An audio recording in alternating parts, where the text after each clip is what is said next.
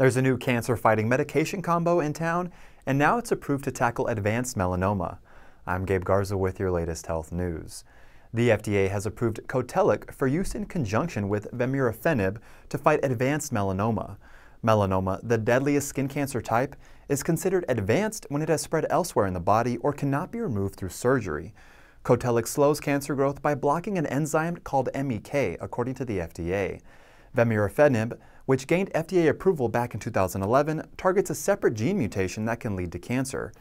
During this study, for patients who received both Cotellic and vemurafenib, melanoma took 12.3 months on average to spread. For those receiving a placebo plus vemurafenib, that figure was 7.2 months. Speak with your doctor if you have melanoma and ask which treatment is right for you.